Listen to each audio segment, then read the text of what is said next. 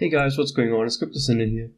So, one of my viewers asked me how I learned to use MEW because he wanted to transfer request tokens from an exchange to his MyEtherWallet. So, I'm gonna do a simple tutorial because this is not very hard to do. So, first of all, you obviously need your exchange and you need an EtherWallet. So, if you don't have one yet, you just register and make a new wallet, which is not that hard. It will guide you through step by step. So I obviously already have a wallet and I'm just gonna unlock it real quick with my private key. So this is my wallet right here. And you can see when I click on the load token that I currently have.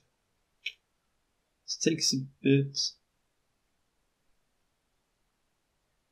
I currently have 1550 REC token. So he was asking how I transferred this from Binance, you can see this here, to my EtherWallet. So if you have unlocked your EtherWallet, you can first click on the show token to see if the request token is already on my EtherWallet. So if we scroll down, we can see the request is already there. But if you want to transfer another token, you will need to click the Add Custom Token. Then it would ask you for the token contract address. So this is the address where the smart contract is deployed. So in order to find this out, we will go to the etherexplorer.io and we're going on the front page, and then we would say request. We would take the first address. So this is where the smart contract of request is deployed. We would copy your address, put it in. The token symbol would be whatever we want. We could also put in ADSF, but REC, and it has 18 decimals. Save. So if this token wasn't already added on my EtherWallet, it will now create a new token and you can send it to your address. But with request, we can see this token has already been added as a default token.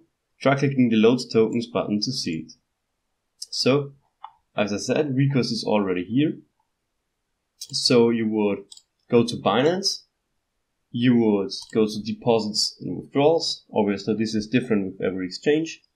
You would take, let's take request. We would say withdrawal. The withdrawal address would be this address right here. So this is your public key, your address of the EtherWallet. You would copy paste that and you would take the amount.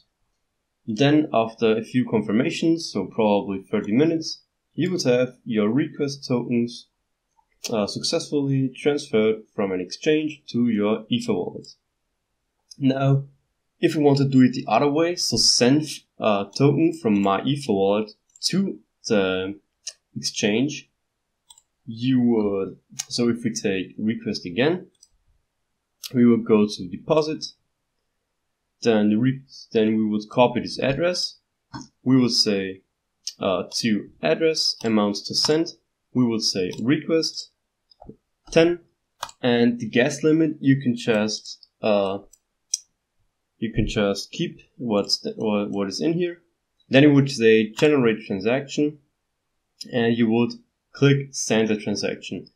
But keep in mind that in order to pay the fee, you will need a bit of Ethereum in your account balance. So in order to send from my EtherWallet to an exchange, you will need a little bit of Ethereum, so probably around $5, and then you can send it. So I hope this video was as easy as it gets.